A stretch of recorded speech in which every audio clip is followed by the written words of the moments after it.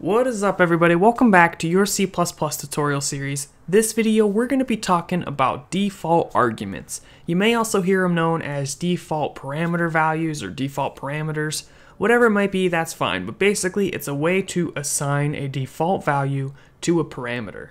Now, this topic often comes up when the concept of overloading comes up, because often people will use overloading when they should really be using default arguments. So we're going to be talking about the differences between them and when you should use which. But first, you know what you gotta do. You gotta check out our sponsor, Embarcadero Rad Studio. They made this series possible, so check them out. Rad Studio is the IDE of choice for C++ development. Quickly build native mobile and desktop applications from a single C++ codebase and deploy to Windows, Mac, iOS, and Android. With Rad Studio, user interface design has been made easy with hundreds of pre-built components for cross-platform development. You can easily integrate with popular source control management systems, databases, APIs, and you can make your life easier with numerous third-party extensions. Let Rad Studio do the heavy lifting when it comes to C++ development. Give it a go with a free trial by following the link in the description. Alright, so before we start talking about default arguments, let's take a look at one of these overloads here.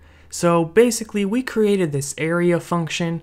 One of them will take a length and a width, and the other one will take just the length. So in other words, it's just going to assume if you don't pass in the width, that the length is the same length as the width. Lots of lengths and widths going on here, but basically, this is the one to use for a square, and this is the one to use for a rectangle. That's the difference. So we are essentially making this width optional. Now, another way to make parameters optional is to use default values. So in that situation, you can assign a value to width. It wouldn't quite work out in this example because we don't know what default value to use for width.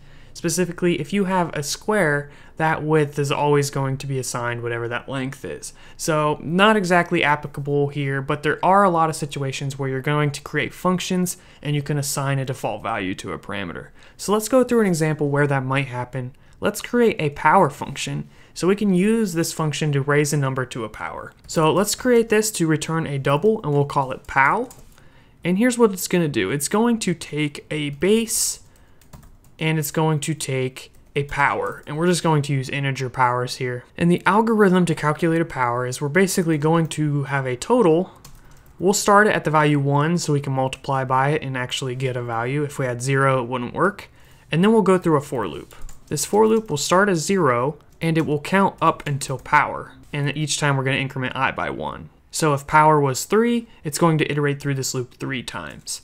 Now what are we going to do in the body of this loop? We're just going to increase total by multiplying it by the base. So in this situation, if base was 3, you would have total equals base times base times base, which is a lot of base, or 27. And then once we're finally done, we're just going to return that total. So I think this should be right, but let's just go through an example to make sure we get the right value.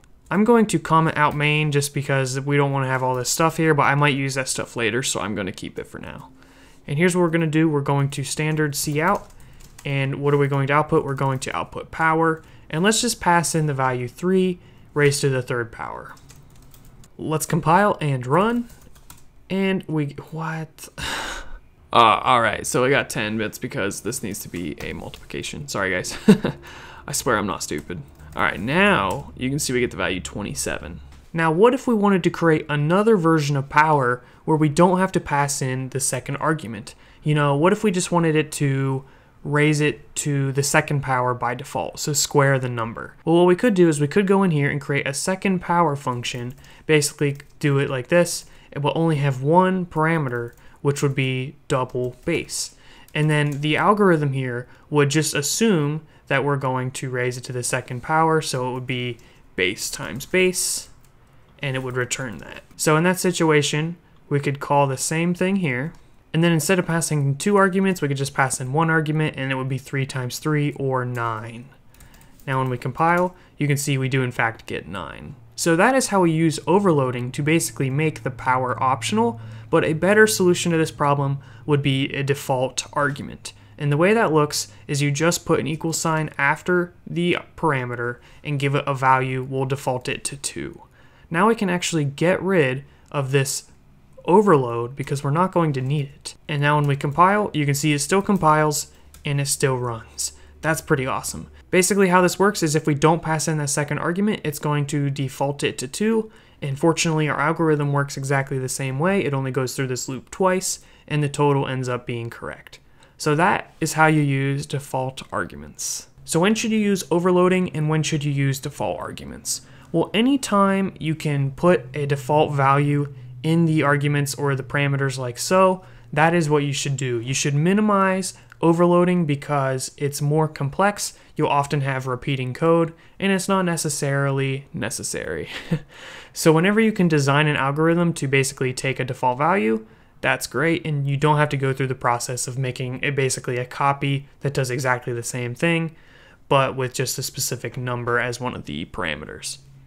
It's kind of redundant, you don't need to do that. So to conclude on that part, always do default arguments first. If you can't figure out how to do it with default arguments, then you can try overloading. For example, in our earlier functions area, I wasn't sure how to give width a default value in the case of a square because width would always be equal to length, and you can't seem to do that here. See, if I did width equals length and then basically width would be optional, you can see when I compile we get an error. If that was possible, then all you would have to do is pass in the length, and the length would also be assigned to width. So in this situation I saw it as better to do function overloading, and that worked in this situation.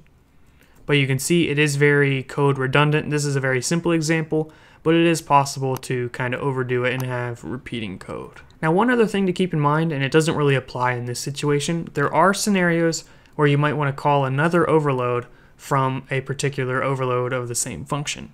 So for example, this area function could call this area function as long as you're passing in the right arguments.